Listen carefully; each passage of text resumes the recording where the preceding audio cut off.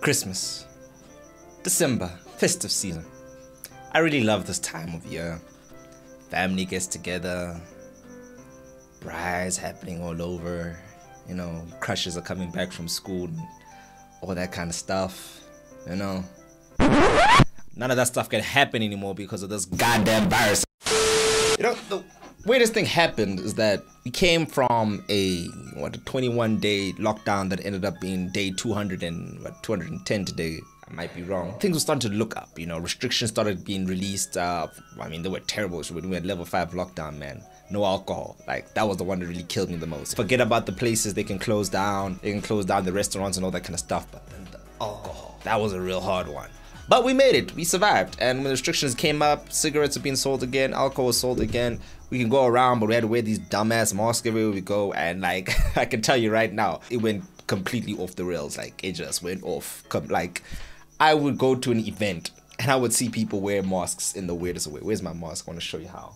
God damn, where's my mask? Where's my mask? I would see people wear masks, they put it over the mouth, or 10 minutes later, now it's hanging off the one side of the ear, or it's above their head, or behind their head, or completely on the floor. And I had this prediction that we are definitely going to go back to lockdown in December because you cannot control black people in December. Zimbintin. This shit's going to go out of control and it's going to go everywhere. Because, like, let me just tell you what just happened. I just got the news now from good old Uncle Sir Ramaphosa. And he let us know what's happening now. We're going back to lockdown. Well, a more controlled lockdown. And we're getting off this apparently this national disaster act or whatever like that, but we've been transferred from that act to another act by the World Health Organization and all that kind of nonsense. So it's not really doing anything much for us. What's happening actually, and the funny thing is now it's starting off in what you call Port Elizabeth and Cape Town, all that kind of stuff, where they're starting over there. And it's gonna slowly move on to us, and especially with me, I stay in Freestate, so I know I'm definitely gonna get on because our case numbers have been rising up. But anyway, so the first thing that's happening, they're introducing a new curfew time, 10 o'clock, back home. No leaving, no going anything at 10 o'clock, and between midnight and 4 a.m. full closed, roads are closed and everything like that. There's been restrictions to public gatherings, I believe, so nobody's going anywhere to do any kind of thing. So if you're planning on having a big, you know, 5,000 event where a lot of people are coming, you can forget about that because that ain't gonna happen, which sucks. But luckily now they're still keeping the restaurants and the clubs and everything open, but still retaining that 50% max capacity and stuff like that. So yeah, you can still fit 250 people in a club, not that bad. But they're trying to urge us to keep it to like 100 to 250 people outside and all that kind of stuff. But it's still not bad. Taxi drivers now also have to drive with masks on. Everybody mask, which is something that's crazy. Well, they've been doing that already, so nothing really thing. But my thoughts about all this lockdown stuff, you know what I mean? Like COVID is such a sudden thing that just came out of nowhere, and it's affecting a lot of people. I won't lie. But I feel like if they want to implement something like this, they should have implemented it 4 weeks ago because of the whole, now like we're in December right now and now you want to give restrictions. Got into there, we had no chance to prepare ourselves. We had no chance to go get ourselves some supplies or anything like that. Today, right after they said that, we are back into lockdown.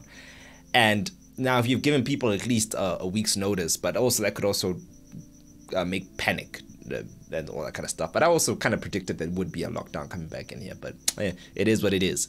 So now how do we survive? Actually, what I wanted to do is like make like an Ultralord list of like a 5 list of things you should have to keep yourself busy or entertained in lockdown, or how to get yeah, like I said, like an Ultralord top 5 things to do during lockdown or how to survive lockdown. Number 1, I would actually I would stock up on alcohol if you have a chance, because now we're gonna go back to buying alcohol illegally. So alcohol and cigarettes, it's like trading now. You gotta have a lot of that because there's gonna be a demand that's about to come in there, so you need supply. So if you know of anybody that has alcohol or that sells alcohol or makes alcohol, like your boy, now's the time for you to get that, and you can actually make a good profit. I made a solid 4K like 2 months back when went to that kind of lockdown.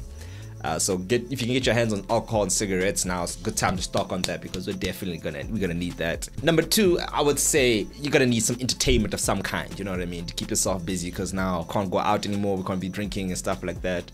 So I would definitely stock up on something that can get me like entertained or whatever like that. So like, you know, get your airtime, get your datas right and all that kind of stuff, because you're not gonna go out anytime soon.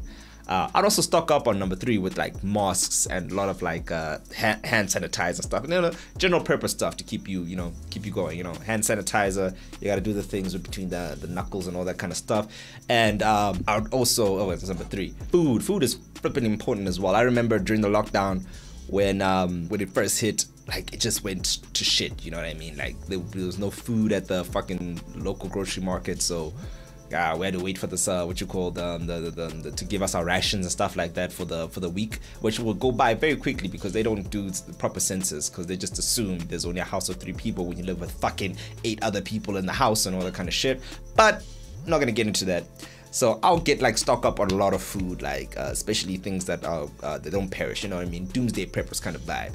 Canned food, beans, sultana, tuna, get on that point, things that don't perish so long, because we don't know how long we're gonna stay in this lockdown this time. And things like they're quite relatively cheap, you know. Canned food can go, maybe you get like a canned turkey, canned chicken, you never go wrong.